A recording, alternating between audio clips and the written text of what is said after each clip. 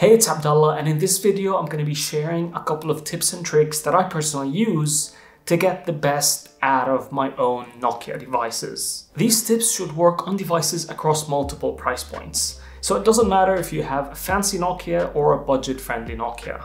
They should work all the same. And I'll be focusing on three main aspects: speed, customization, and how to get the best out of your phone's camera.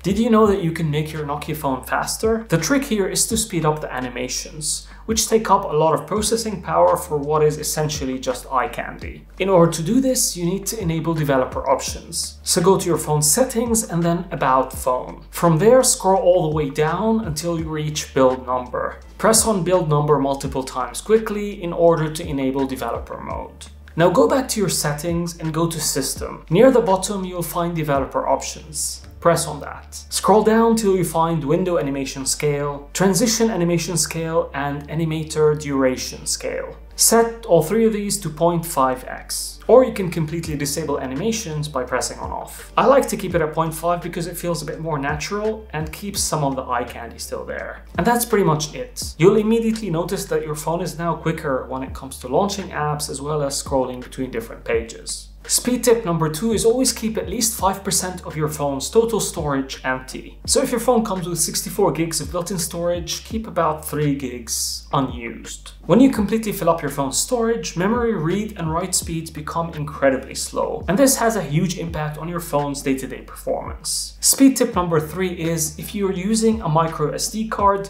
make sure you actually get a fast one. We're lucky that the majority of Nokia devices support an SD card slot.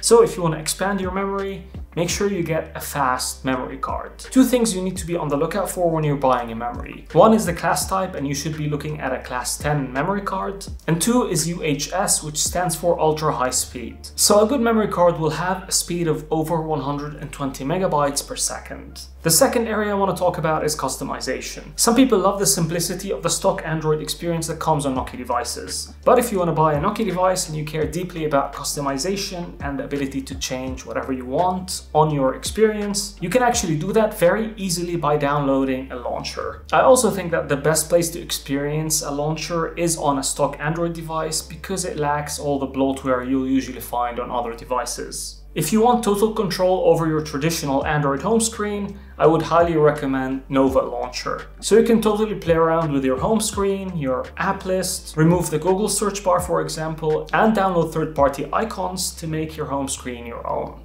You can also create your own gestures for quick access to certain things. Honestly, the amount of customization settings that it provides is ridiculous. Make your Nokia phone look like it's running on Windows Phone with an app like Launcher 10. Customizable live tiles and all. Or you can go with something completely different like the Ratio Launcher, which focuses on productivity and wellness. I've used it for around a month and I really like the features that it offered, and it's very different than what you're used to with your stock Android experience. By the way, if you'd like to see me cover more custom launchers in depth, let me know in the comments. The last aspect that I want to focus on is the camera. If you're unhappy with your phone's camera performance, I would highly recommend downloading Google Camera or Gcam. It depends on your device of course, but it usually enables you to capture images that are sharper and can help you capture excellent low light images too. Unfortunately, you can't download it from the App Store for obvious reasons, so you'll have to find it on Google. A working Gcam port might not be available for every single Nokia device, but chances of finding a very good port are very high if your phone has a Snapdragon processor. Even devices like the Nokia G20, which doesn't,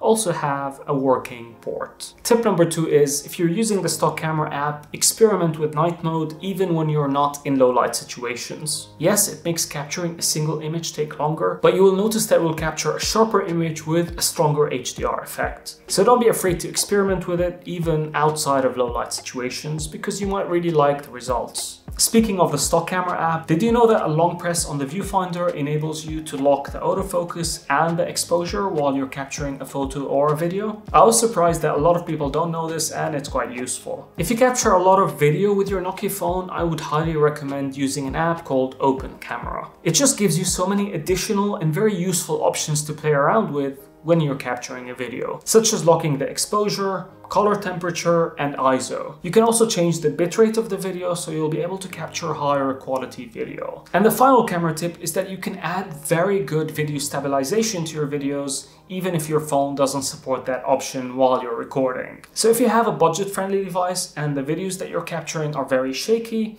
all you have to do is go into Google Photos, select the video and go into Edit, and from there click on the icon that looks like two rectangles, one inside the other. Then the phone will process the video and add excellent stabilization to it. It does crop a bit from the edges of the video, but honestly it works extraordinarily well. Even if you're walking and recording at the same time, applying this effect makes a night and day difference to the stability of the video.